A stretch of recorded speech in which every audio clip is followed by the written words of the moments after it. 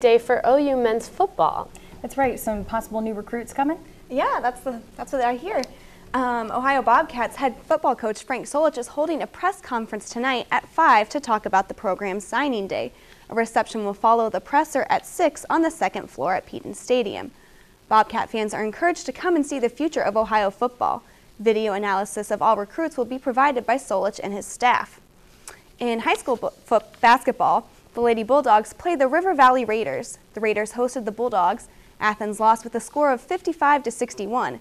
It was a non-TVC game, keeping them at 4-2 for the conference, but putting them at 9-7 overall. This was the Bulldogs' only matchup against the Raiders. The Bulldogs hit the court again Thursday against Nelsonville York. And the Alexander Lady Spartans protected their hardwood last night against the Logan Chieftains. The Spartans' slow-paced and well-measured offense picked away at the Chieftains and earned a win for Alexander. Athens MidDay reporter Jim Griffith was on the floor and has the highlights. As the final seconds of the game trickled away, the Alexander Spartans found themselves on top of the Logan Chieftains. The score, 43-33. Number 32 senior Morgan Grinstead and her Lady Spartans took their time on the outside arc, forcing the Chieftains to come out, which created scoring and foul opportunities according to Chieftains coach Pat Walsh. 32 did real well for them. Grinstead played well, and we knew she would. Yeah, she's a good player. I mean, they're tough, they're patient. All of the teams are in the same conference. Both coaches feel this is a big game because Sunday they'll be seeded, and a good seed means a good tournament draw. Well, it's another win. It beats a loss when you're going into that tournament draw. So we're hoping it helps. Who knows? All of our players show up to play hard every day, and that's starting to show, you know.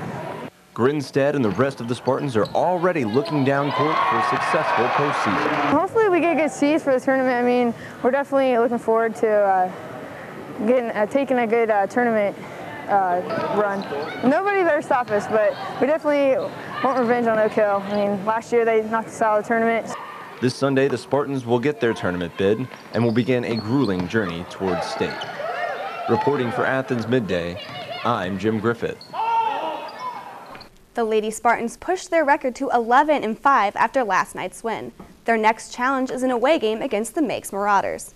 Alexander boys basketball will be hitting the hardwood tonight at 8 against Amanda Clear Creek. The Spartans will play the game at home in the Alexander Alley. The team is currently 3-4 in the TVC and 6-9 overall. Their most recent win was against the Meigs Marauders in overtime. The Athens Bulldogs are facing off against the Nelsonville York Buckeyes tonight. The Bulldogs are 3-2 in the TVC and 6-9 overall. The Buckeyes have just one win in the TVC with 4 losses. The team is just 4-10 overall. The game begins at 7:30 in Nelsonville's Ben Wagner Gymnasium.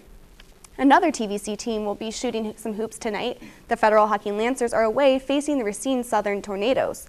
The Lancers sit at 3-8 in the TVC and 4-10 overall.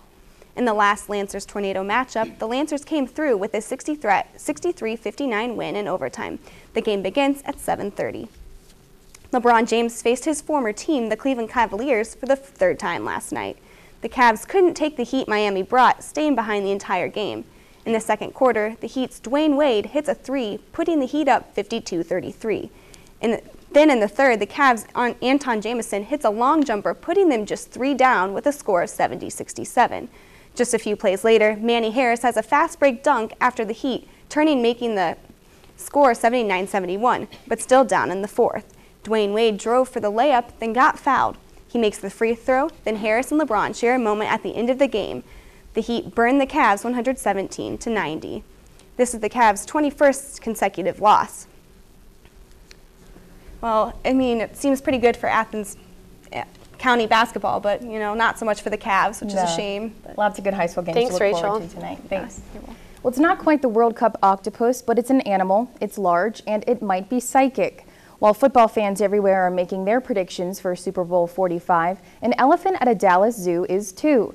Jenny the elephant predicts the Packers will win Sunday's game between the Green Bay Packers and the Pittsburgh Steelers. And just how did she choose this team as her favorite? 2 watermelons painted with the team's colors were given to Jenny by the zoo. By stomping on and eating the Steelers melon, Jenny indicated that she thinks the Packers will win.